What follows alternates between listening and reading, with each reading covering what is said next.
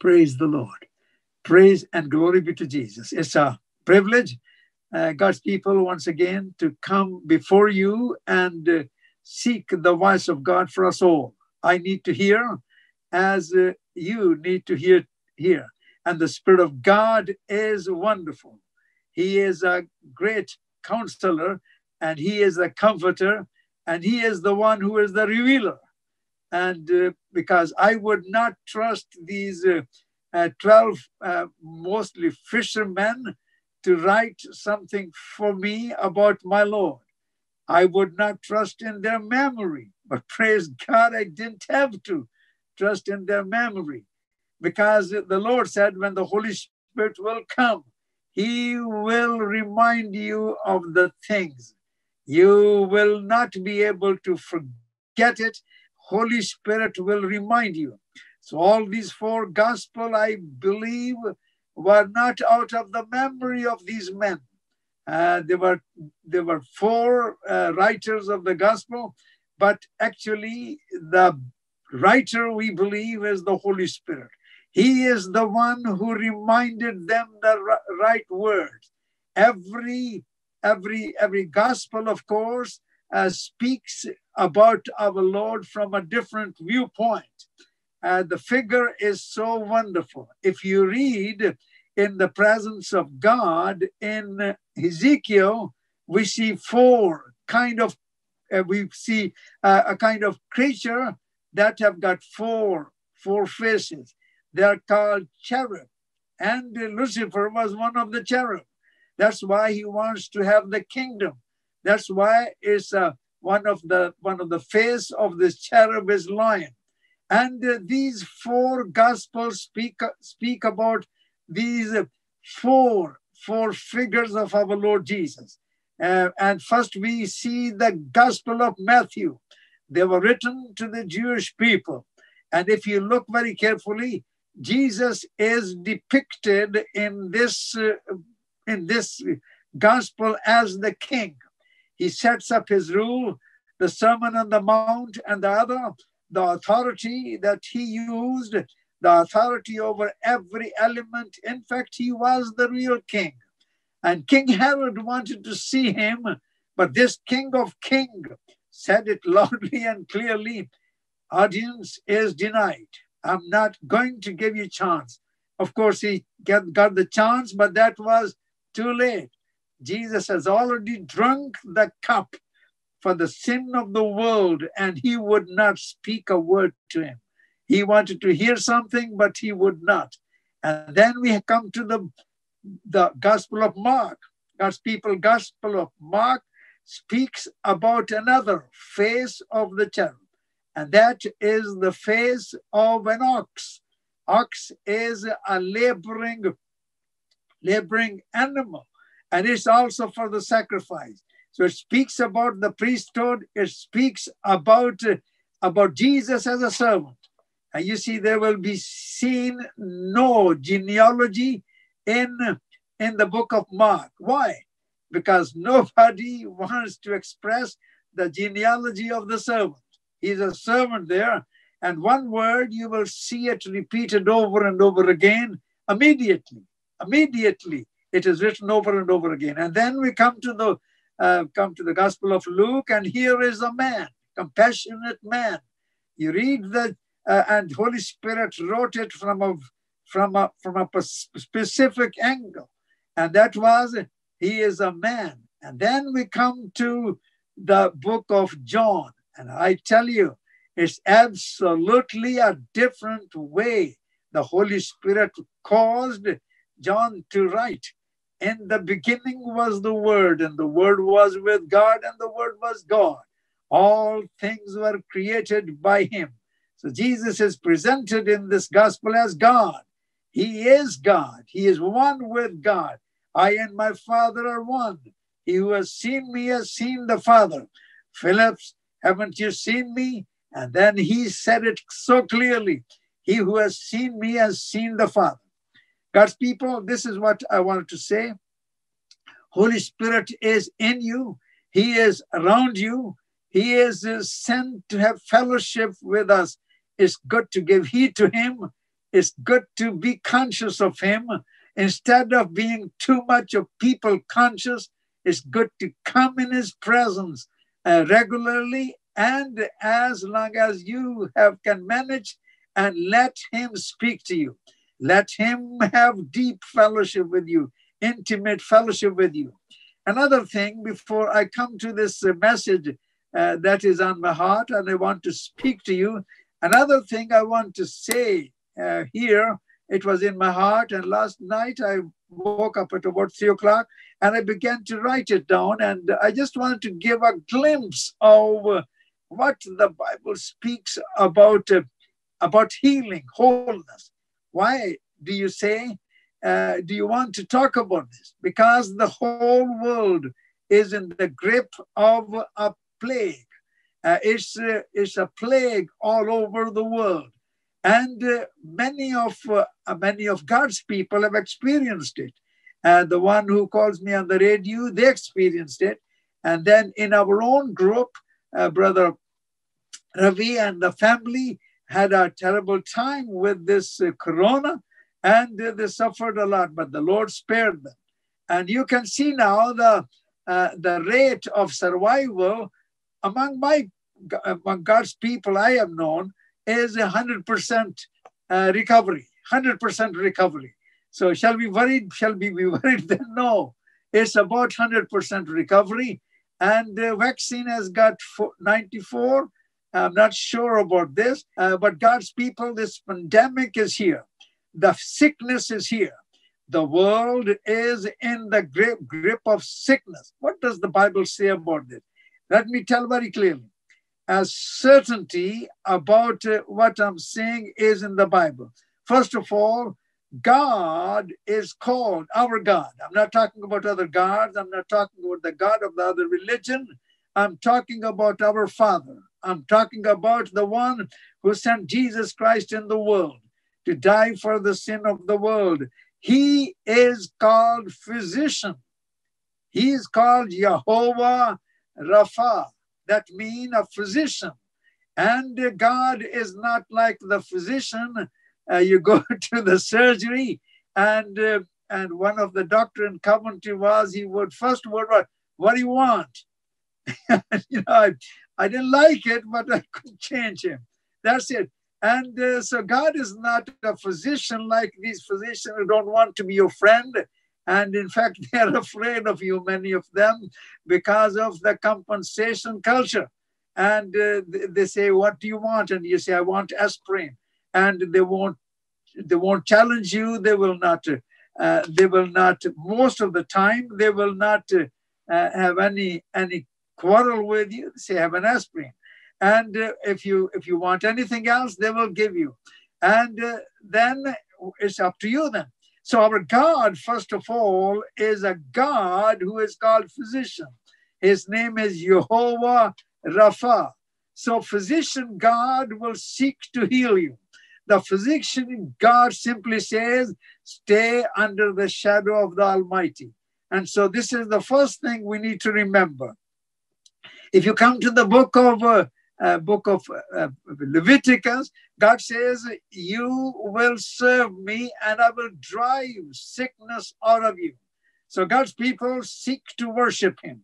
Actual word is worship me. And worship simply mean worthship. How much worth do you have for me? How much do you value me? That's what worship means. Worship is not singing song only. Well, you can sing songs only in the spirit, and that can be worship. But the worship is from this word, worthship.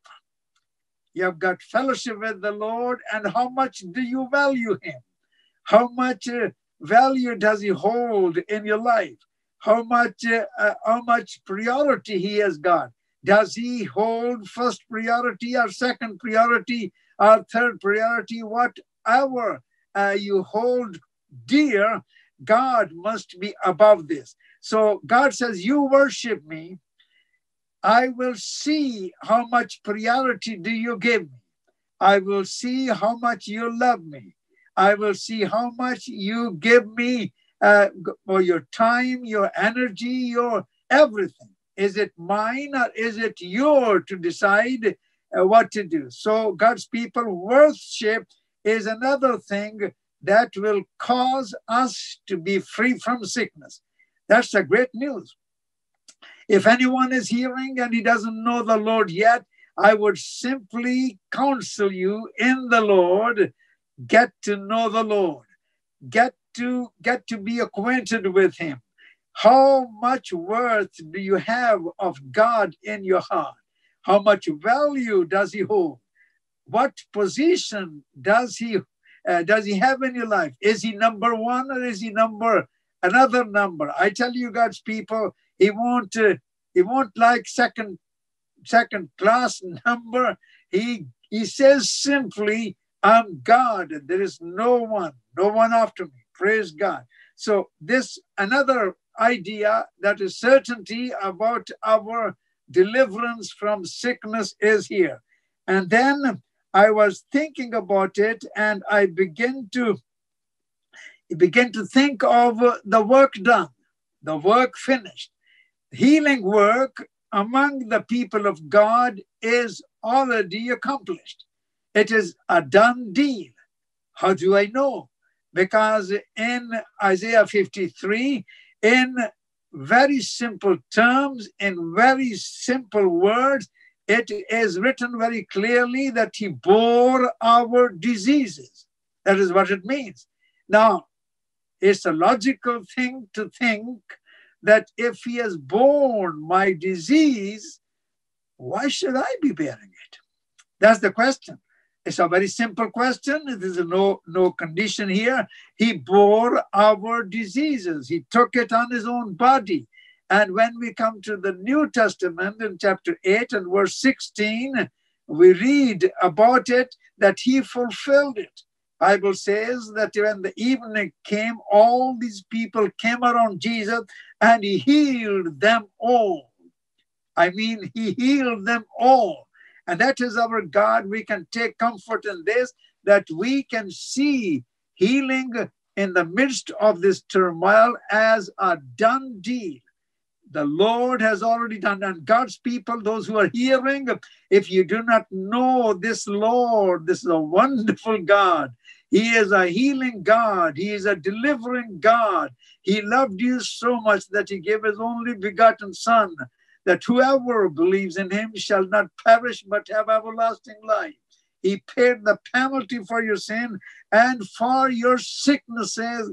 He was smitten and stricken. Now, I was thinking, again, it's the last point I'm going to make, and then we will come to this little word I have got in my heart I want to share with you. It is, why then the sickness trouble people of God? Why does this affliction comes on the people of God? When God is a healing God, when he says, you worship me and I will drive out sickness out of you, when he says simply that by my stripe you are healed, and it is fact, these are all the statement of facts, and God spoke these things, God accomplished. Why does still sickness prevail in the lives of the people of God? I'm not sure about you, but I can give my idea, what I think.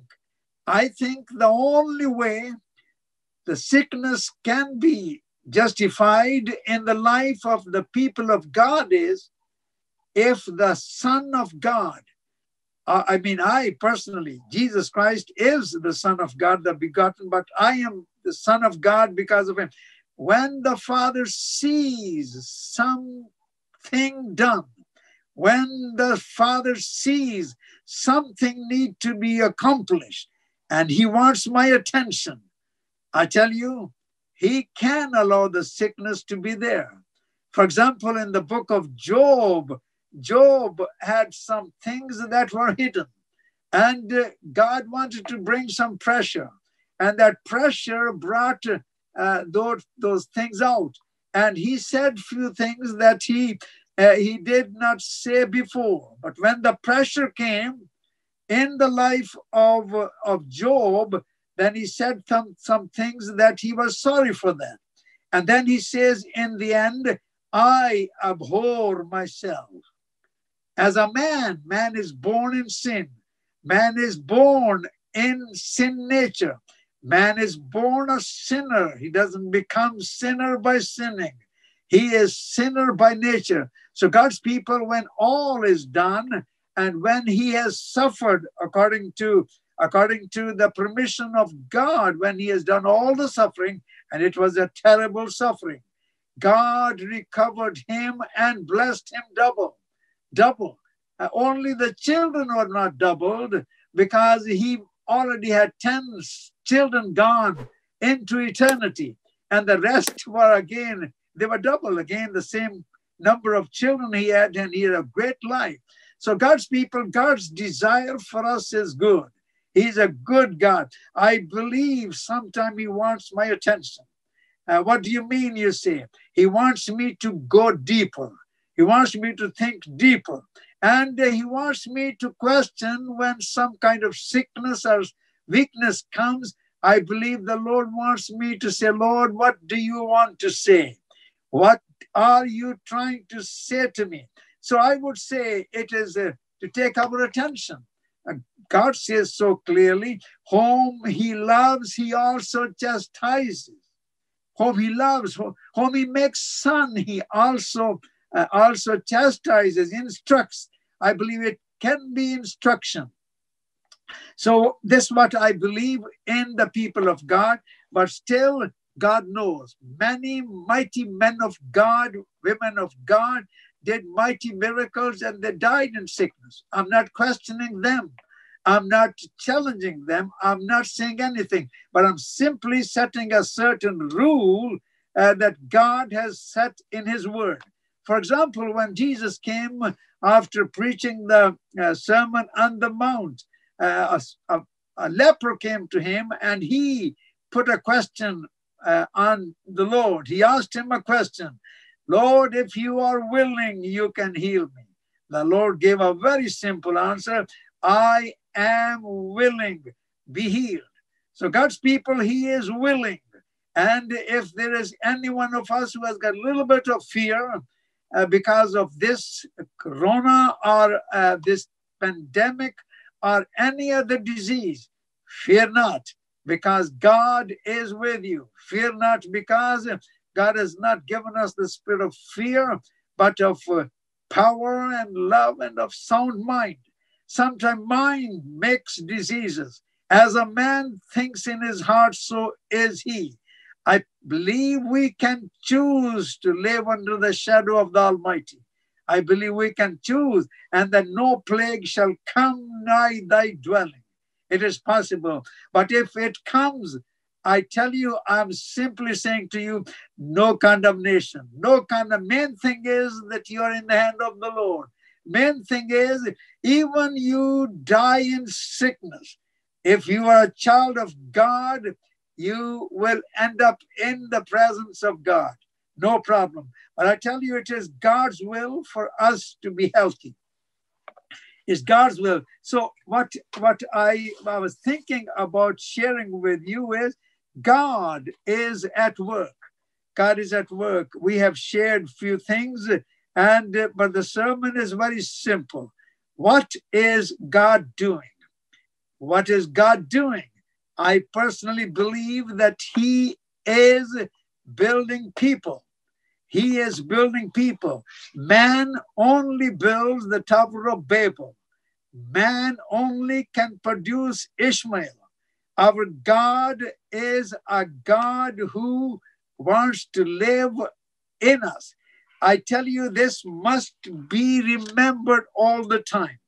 And from the very beginning, the placing of the Spirit in man before he sinned, placing of the Spirit in man simply meant God wanted to be one with man. God wanted to live in man. And when you read the scripture clearly, and I want your attention very quickly to one of the scripture that in the beginning, God wanted to be one with man. And in the end, we read the same things, that God dwells among men. God wants to dwell among them. And actually, not only among them, I believe, he wants to live in us. He wants to live in our spirit. And that is declared in the scripture so clearly. 1 Corinthians chapter 6 and verse 17 is so obvious. He who is joined to the Lord is one spirit with him. One spirit with him is awesome thought in itself. One spirit with him. He is one spirit with him. And then here it says, Revelation chapter 1 verse 3, and they heard a great voice out of heaven saying, behold, the tabernacle of God is with men. And again, the same word is used when Jesus came, and the Apostle John says he tabernacled among us. He lived among us. And then he declares that we saw his glory as the glory of the only begotten of Son, because only begotten of the Father, full of grace and truth. But this is a great, wonderful word for me and for all of us who are hearing. Behold, the tabernacle of God is with men, and he will dwell with them. God wants to dwell with human beings. God wants to fill us with his presence. That is why we choose to live the life of Christ. We don't want to live our own life. We want to choose to live the life of Christ. Another thing, these were the thoughts that were coming to me. That was what I was thinking. I was thinking of how can we enjoy the faith of Christ? Because our faith does not sometimes work. How can we enjoy the faith of Christ? How can we have the wonderful faith of Christ? And I want to direct your attention to this passage regarding this question. Who doesn't want the faith of Christ? Our faith doesn't work sometimes. Sometimes we pray and nothing happens. Sometimes we want to demand something and it doesn't happen. But how can I have the faith of Christ? My faith sometimes doesn't work. And most of the time, I desire the faith of Christ Jesus, because his faith is a wonder-working faith. His faith never failed. He never failed in healing any sick person. He always healed them, and he did marvelous work in nature. He spoke to a storm, and the storm was stilled. When the disciple asked him, Lord, this fig tree is dried up, Jesus said, if you have got faith like a mustard seed, you can say to this tree, be pulled out and be planted somewhere else, it will be done. Everything is possible with faith. And how can we enjoy the faith of our Lord Jesus? That is the question. And the answer is found so beautifully in Galatians chapter 2 and verse 20. That is the only way we can enjoy the faith of Christ. It comes with a price. It may look big price, but actually it is a simple price that will set you also free from a terrible enemy. And that enemy's name is self. Self is a greater enemy than the devil. Self brought the Lucifer to a place of Satan. He brought Lucifer to the place of devil. He lost his powerful place, a place of great significance because of self. And here in verse 20, you choose to lose yourself. You choose to lose your identity. You choose to live by the identity of another. You choose to live by the life of another. But for that, God's people, let me say it strongly and clearly. one has to say goodbye to their soulish life. One has to say goodbye to their self-life, self-assertion, self-importance, and anything that you can put before self, if one can be willing. And then he in reality loses self, or I would say another way, it is the cross. That's the price. And it looks a great price. But I tell you, if I can be free of self, I can be free of everybody. I can be free of everybody. Nobody can disturb me. Nobody can offend me. I tell you, I guarantee when I will be free from self, that is the greatest freedom. And the freedom from self is the cross. Cross work wonders. Not bearing the cross, but if you think I want to bear the cross, I would simply say, that's all right, as long as you remember that you are wearing a sign of execution, and you remember that I am executed. When Jesus died, I died with him. He rose again, and I believe he left me in the tomb. Then I live his risen life. But this is the price. This is the price to have the faith of Christ. Faith to be healed, faith to be delivered, faith to be fruitful, faith to live a victorious life, faith to live the life of more than conqueror. When you are not living and Christ is living in you, that is more than conqueror. That makes you more than conqueror. So we are not simply conqueror because of losing our life, because of losing our self-life, we gain his life.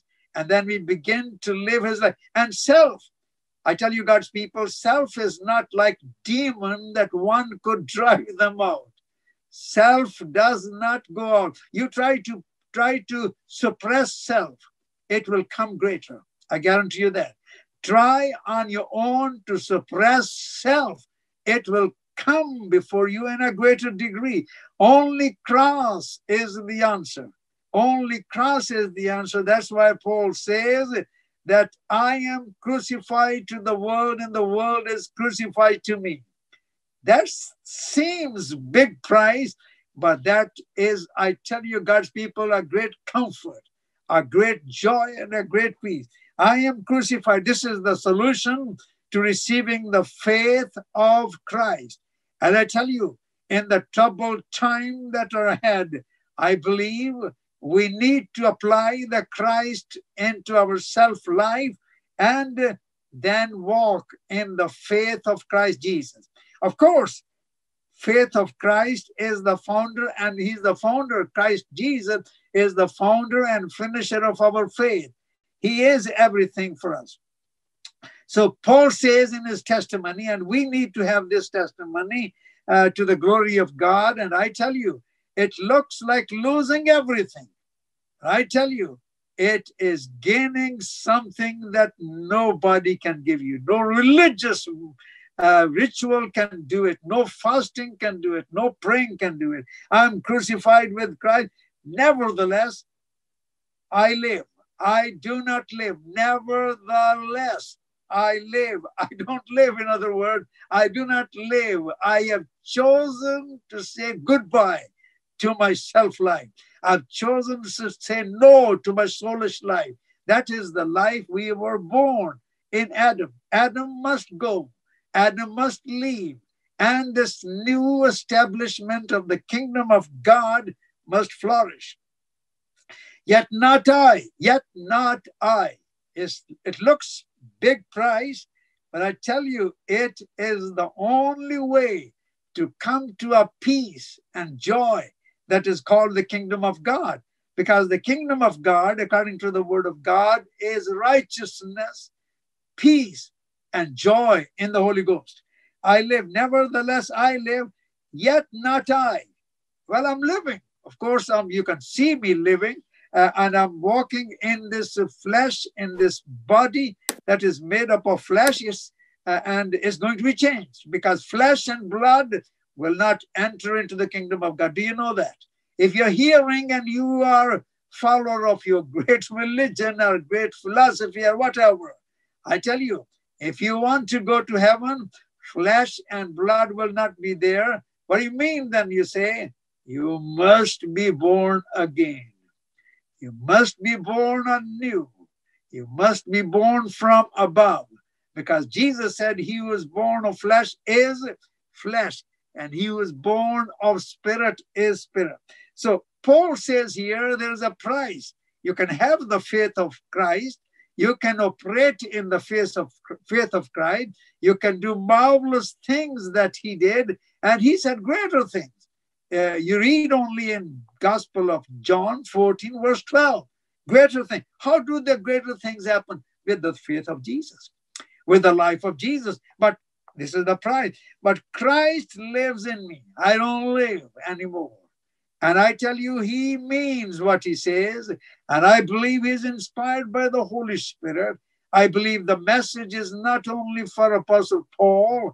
It's not going to be only his testimony. Anyone who wants to have the faith of Christ must have this testimony. And the life which I now live. Well, that's very clear as well. But I don't know why it's not emphasized in the churches. Why? Why people are not taught this? Why you don't speak it over and over again here? And the life which I now live, he says, as I follow the Lord, you follow me. He says, he had this confidence in him because he was so close to the Lord. Nevertheless, he says here, and the life which I now live, I'm living the life. I'm going from place to place. And wherever he was going, I tell you, he was having a bad time. According to the worldly system, everywhere he would go, I think if he will go by the jail, he would say, well, keep a place for me. I'm coming to this jail soon. And he would. And the way he was smitten or beaten, I tell you, he saw something in heaven. He saw something on the road to Damascus that he was willing to sacrifice everything. That's what my challenge for me today is. That is what the challenge is for each and every one of us. Nevertheless, he says, life which I now live, I live by the faith of the Son of God. That's where you get the faith. Can you see? Well, I don't need to labor to explain this. It is explained so beautifully and is simple sentence, very simple. I live by the faith of the Son of God. Some translations say, I live by through the faith of the Son of God. But the Greek simply says this simple sentence, I live by the faith of the Son of God who loved me and gave himself for me. He gave himself for me so that I will be joined to him for all eternity. He gave himself for me so that I will choose to give myself completely and be joined to him, and then rejoice in his faith. God's people, no one in Christianity has to struggle for his faith. Our struggle is with the self. And self is not like demons that you can drive out. No. Self can only be dealt with the life of Christ. And self can only be your resolve, your decision. And you yourself, you simply say, I am not going to pass this way. I am not going to go to this place. Too much is at stake. I am going to enjoy the little life I have got. In this life, I'm going to enjoy the faith of Christ. God's people is God speaks to us all, and I believe the Lord impressed on my heart very strongly. Tell my people, you need my faith. Your faith may not work in the days to come. There will be difficult days. There may be tough days. But I tell you all, tell you all, and those who are hearing on the recording, I'm telling you, I'm pleading with you, get rid of your self-life. Get rid of, be free from the self-consciousness. Be free to assert the self everywhere. Live for this faith of Christ. Exercise this faith. It is very possible, absolutely possible. It's in simple terms, not I live. It is I that must be crucified. And I'm not saying you should not wear the cross. You can wear the cross, but remember, this is a sign of execution. And this is a sign I must be crucified. I was crucified with him. I am dead as far as the world is concerned. God's people, this simple message I brought to you is spoken about many things. We spoke about sickness, and we came to this conclusion that you can be free and be a testimony to the glory of God. But if sickness comes, if it attacks, it's good to give attention to the Lord. Say, Lord, I'm your child, I'm your beloved. What are you trying to say? I'm willing to listen to you, and he will let you. And if this message have got any question, please get in touch with us. Let's pray and praise God for the wonderful things he's going to do in the days to come. That is his plan. That is his purpose. We are privileged to live in this world for just temporarily. We are sojourner. We are on our way to our city. Our citizenship is in heaven. We're simply for our time being here. And thank God that we have been allowed to live in these exciting times. Exciting things are going to happen. I say tough time, but at the same time, those who will have the faith of Christ, because they have chosen to be crucified with the Lord, not to live their own lives. They will walk in the faith of the Lord. There is no Goliath that can stand before this faith. There is no mountain, small and great, that can stand before this faith of the Son of the living God. Lord, we thank you for this simple word. Lord, your word is simple. Your Father, you do not speak enigma to us. You do not speak even in parable to us anymore. You speak to us so clearly and loudly. So, Lord, we pray that this day will be a different day. It will be a day of defining our moment in which we define to choose cross. Cross is the answer to self-life, Lord, and we choose to bear it, not to wear it simply. To the glory of God. Lord, those who have heard and they do not know the meaning of the cross yet, we pray that you will open the eyes of those people. Lord, we thank you for this word. We put the seal of the Holy Spirit on this word. In the name of our Lord Jesus be glorified. We pray in his name. Amen. Amen. Praise God.